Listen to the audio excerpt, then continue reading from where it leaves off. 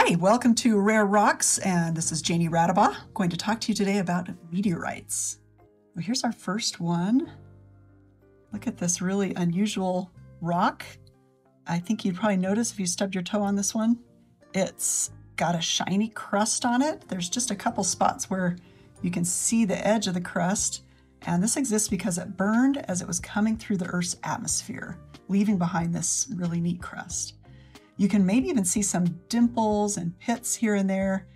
The dimples are basically the crust draped on crystals that formed out in zero gravity. And when those crystals formed, they actually made a round shape. You can maybe convince yourself a couple of these are kind of round. That's really crazy.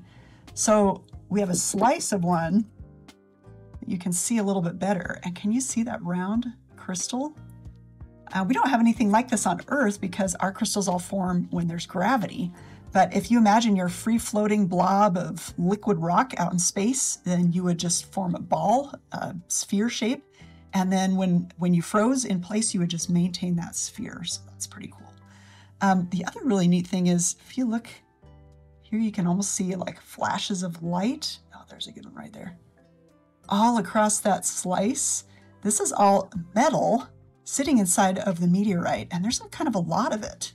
Like, wouldn't you say about a third of the whole rock is metal? This is kind of strange because we think that rocks like this made up the Earth and all came together, impacted together, and formed the Earth in the past.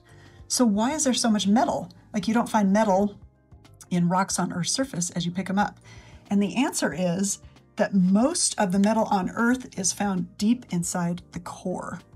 This rock, this meteorite, is made entirely of metal. For sure, you would know if you stubbed your toe on this one. Very heavy.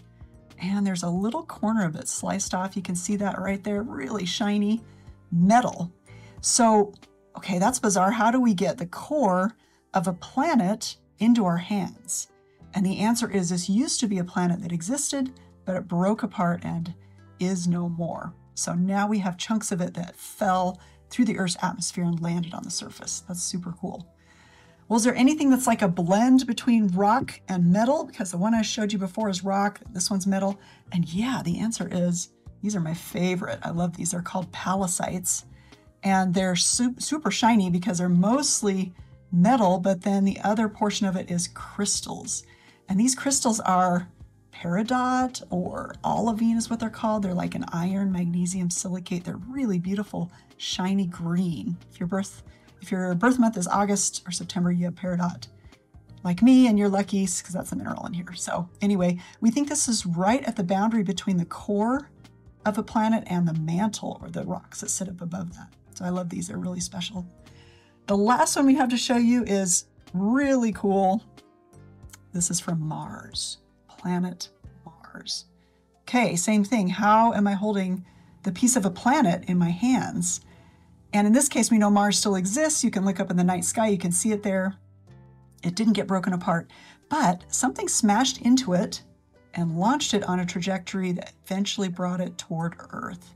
So we love these because they're basically free samples from other planets. We have them from Mars. We have them from the moon. We have them from some asteroids in the asteroid belt. And that gives us an opportunity to understand all the building blocks, the libraries of minerals and materials that exist all across the solar system. Now, how do you know if the rock that you have in your hand is a meteorite? Okay, well, first of all, it's kind of unusual in shape and color. It's got that shiny crust on it.